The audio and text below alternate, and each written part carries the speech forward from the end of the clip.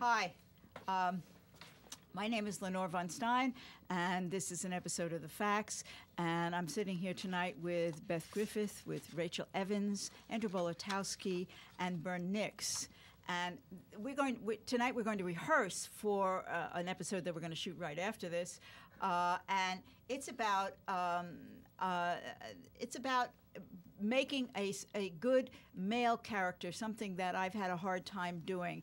As a writer, creating a well-rounded, detailed, lifelike figure. I'm into realism of a man because I haven't had a whole lot of enough. Well, what I'm analyzing is why I haven't been able to do that, and part, it's the oppressive nature of this particular civilization that's part of the reason the woman as an appendage, veiled or kept in somewhere, or something, and I just want to read this thing by Enlightenment thinkers. So here I'm talking about Rousseau and Diderot, this guy who wrote the encyclopedia, one of the encyclopedias. So these are like the top thinkers about the equality of humankind, but not the equality of women, 50% of any population, not the equality. So this guy Rousseau, he wrote The Social Contract and the discourse on the origins of inequality. But he thought that women should be educated to be inferior to men, and they should center their lives on household and rearing children. He also thought they were weaker and inferior to men, perhaps because they had a greater capacity for feeling and giving love. It's Rush Limbaugh. And Rousseau thought women should be excluded from public affairs. Well, you're my friend, Rousseau. I'm for you, honey. You're right up my alley. Why don't I like that? That sounds okay. What's my problem with that?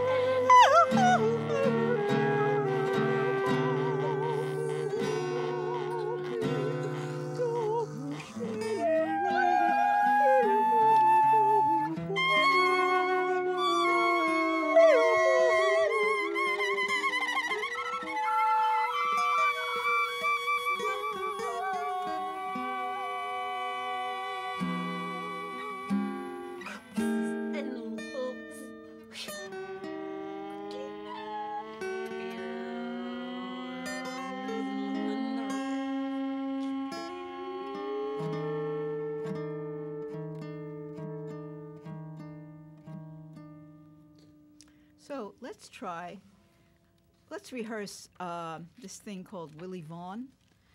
It's what Willie Vaughan means to me. Willie Vaughan was somebody I knew when I was a kid. And I knew him throughout my childhood, but never very well. But I always felt I liked Willie Vaughan, and still like him. In a calm way, it's an okay kind of person way. So what's the cue? It's a built-in cue, right? Mm-hmm. Should I count it, or we're just going to do it, right? Should we count it and do it twice, or? I don't know. Let's just do it and see what happens. Let's just do it. I have a sense of adventure. All right. Okay. And we know what that means. Okay, well, here we I go. don't, but. You'll find out.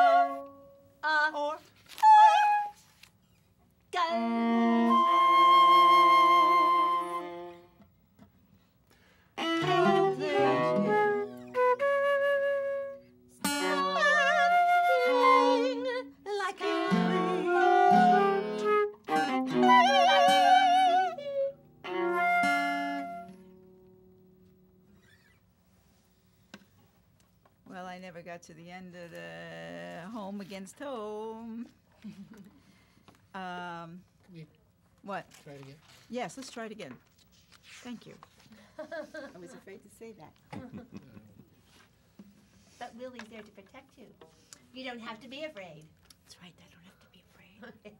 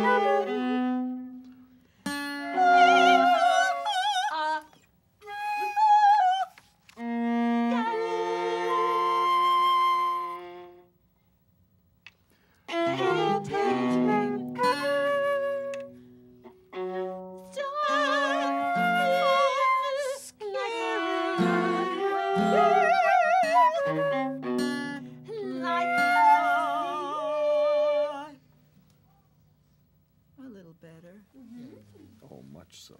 Much better. But not as adventuresome. Not as adventuresome. What is it about? Not as adventuresome. So,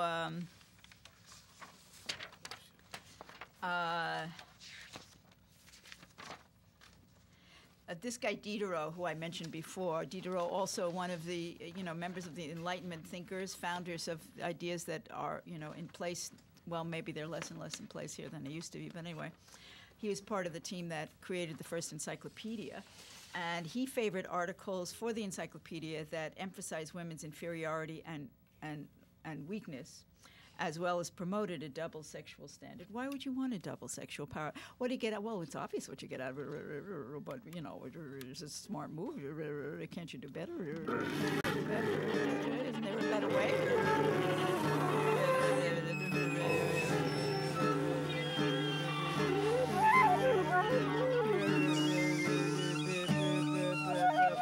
Pictures of lower class and middle class women, but he didn't have any articles on them. He had some articles on upper class women and economic activities.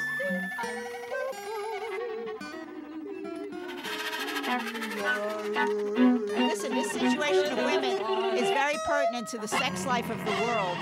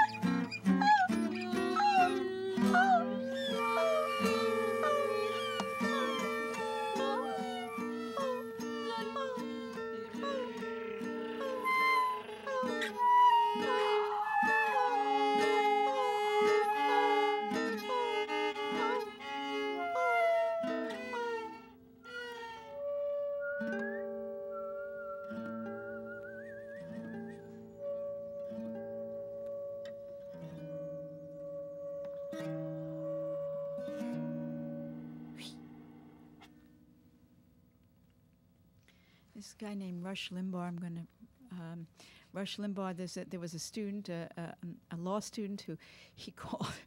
She testified about how women should be provided free birth control, and or people in general, men too, I guess, free birth control. And Rush Limbaugh called her a slut, and said she's having sex so much, she needs so much birth control, which is absolutely absurd because the amount of time you're having sex, the amount of birth control you need, it's not necessarily connected or hardly connected at all. I mean, you take the pill anyway, but I mean, so. And this flies with a lot of his audience, even though they know better than this. We're living in a I don't know what this period of time, but boy, it's and women who are the that's what the conservatives hang their hat on, this war against women. They do this to them and do that to them and make them do this and don't give them that, and why should we care if they and do this and hurt them in this way and hurt them in this way and humiliate them in that way and lower them in this way and what the heck? That's what we have to do. That's what we have to do. Yo yo yo yo yo yo yo yo yo yo yo yo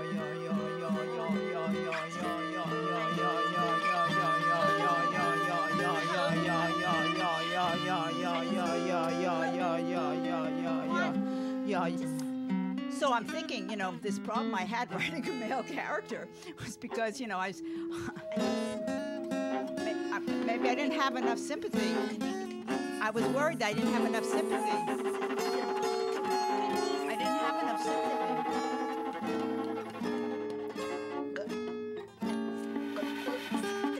If you take your boot off my neck, I might be able to care about you more. See you better. Oh, yeah.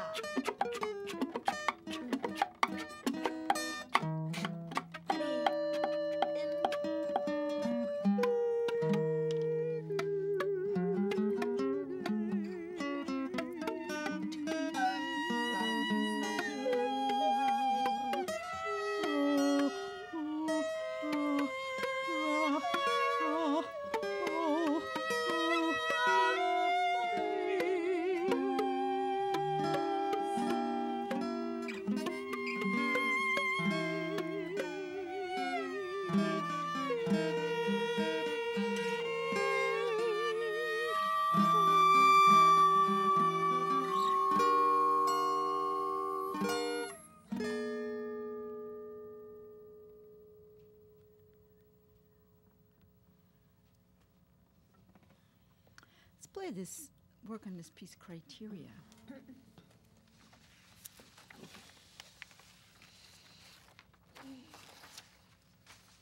I was putting together this piece, that tells this, these episodes that we're filming. I was having a hard time finding where's my passion. I can't find my passion on this issue. And then I realized my passion was right there. I was terrifically passionate on this issue. I was just, like squashing it or stemming it or something, so that afraid. And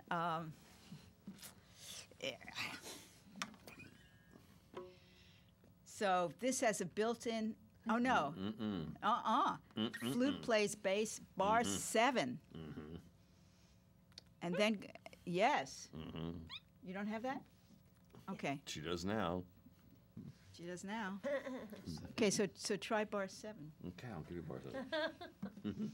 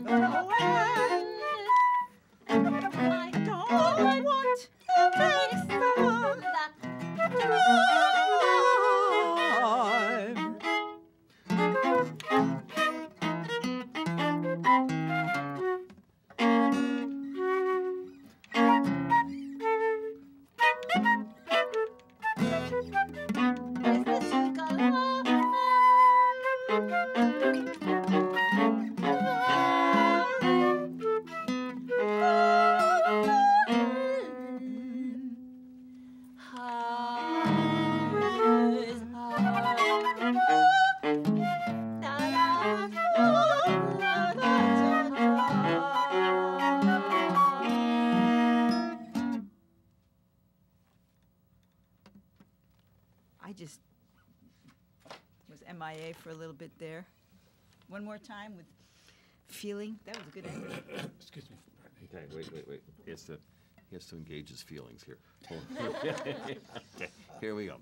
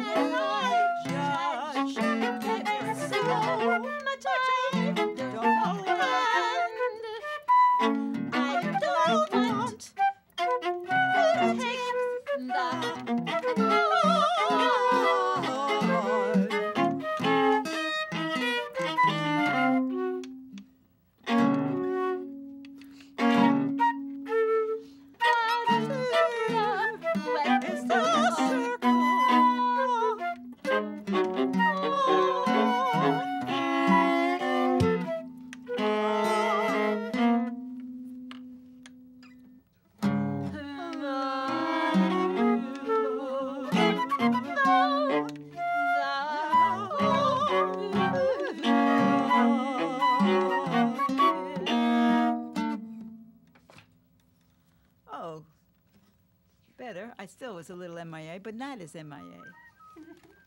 Spirit. Spirit. I always feel very pithy on that piece, like I just, like ditty bopping, on that piece. And there's this another 18th century, the same time these guys were saying this stuff, there was this chick named Mary Wollstonecraft who wrote A Vindication of the Rights of Women and argued that to confine women to a separate domestic sphere was to make them sensual slaves of men, and that as victims of male tyranny, women could never achieve their own moral and intellectual identity. She said that denying good education to women would impede the progress of all of humanity. It ain't just a faster race. My winning is your losing is my winning. There's something else, another way these things could be organized. And she demanded the kind of intellectual liberty for women that the Enlightenment writers were championing for men. And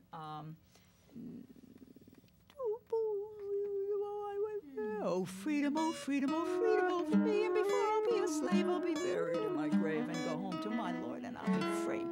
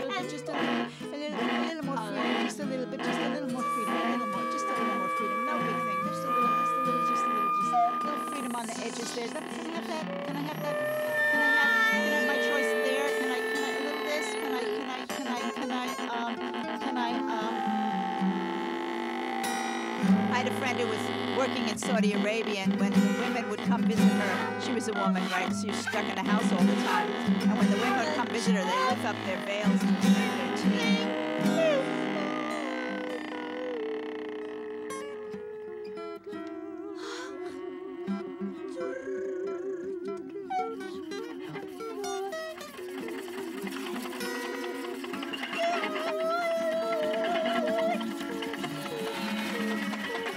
Why is that modest to veil me? Or what does that have to do with modesty? What does it have to do with how I dress?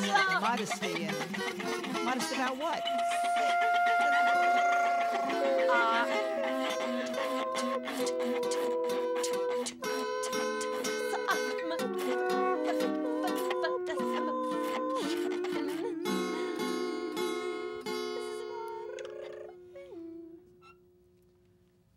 Want to try relaxed?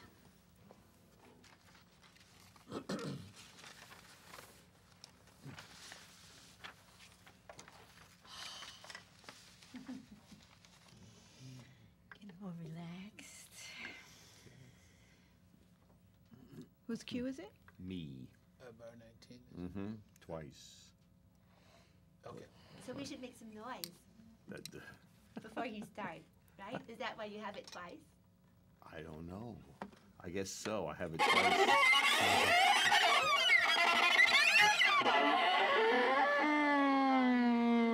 Gee, thanks, Rachel. What can I say?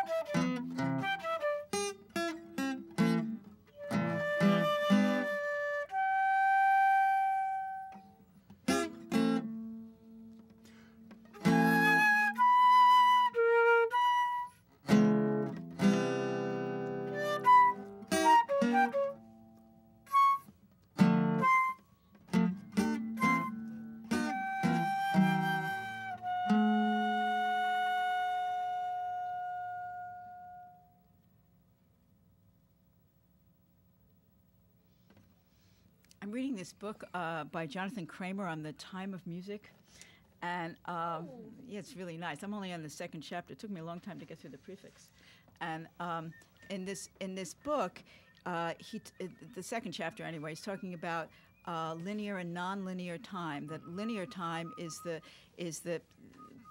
set up a progression of you see the you set up something that develops, like you develop from one thing to another. And nonlinear time is something, this is my paraphrase from not much study, is some overall aspects of the piece that are some, have to do with the time. Music and time is, I'm not doing it. But anyway, this piece, it's not really linear, is it? I mean, there's no linear motives in here. I mean, one thing is in setting up. It may be setting up, but it's not repeated. You hear one thing that's repeated in this, right? Well, That's true. But it's not really. It's not theme. Develop the theme. A lot of modern music isn't written that way, and that's so. I wish I had. What do you? Help me. no. Was it that in my part? Yes, That's yes, certain, that's like a, yes. This it's like a motif or something. or this, but this idea of linear time, this moving forward Yeah, in this progression, beginning, middle, end, in this Western progression. Spaced. And modern music, all music doesn't always no music has just that. Gee. The Well, time can early bend. music, Baroque music, would sort of have a baseline that progressed, and you follow that, and then things were built around Continue it, or on. it was very much central. Where, contemporary music or 20th century music certainly just started to expand and just no harmony driven. Right. No music, harmony. and a lot of it was harmony driven. I think And then, the structure, right? Yeah, well, I was thinking about that, how like the space and time can bend or something, it's like continuum. Okay. Yeah. And I'm getting signals that we're close to the end of the rainbow We're out of here. time. We're out, we're dead to see, to be beside, to be beside, to be beside.